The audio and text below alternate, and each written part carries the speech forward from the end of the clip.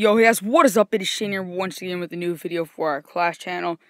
And as you see from the top left corner of your screen, I am watching the live tournament Finish Clash event, which happened a few days ago.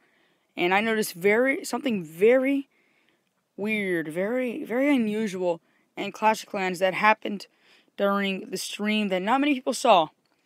But if I go ahead and press play, you might already know what it is because it's in the title and it's in the thumbnail of this video that there is something happening with the replay system. I mean, this might be a leaked feature that may be possibly in the next update. If so, that'd be very awesome because you could slow down the video very simply. And pretty much the leak is when they're pressing the fast forward button, he presses it one time too many, and it goes to the 0.5 feature, so it goes half of the speed of regularly. And they click off of it very quickly because I don't think they want a lot of people to see it. But here it is. I'll play it for you guys, and you guys can go ahead and see. Interesting. Well, it's under construction, so he's put it outside, and that kind of makes sense. So yeah, it's going to go for the safety and taking out the town hall first, and then this really unusual troop composition. I don't remember what the conclusion of this first raid that we saw with the 8 Hog Riders was. But as I recall, the Hog Riders went after an air defense. And so it'll be interesting to see if that happens again. Absolutely. He did pull off a nice victory in that first raid. We're sort of just staring right now, waiting for... Alright, so he's about to press the fast forward button right here. And watch the green thing that says 1 times right there. Just watch the numbers.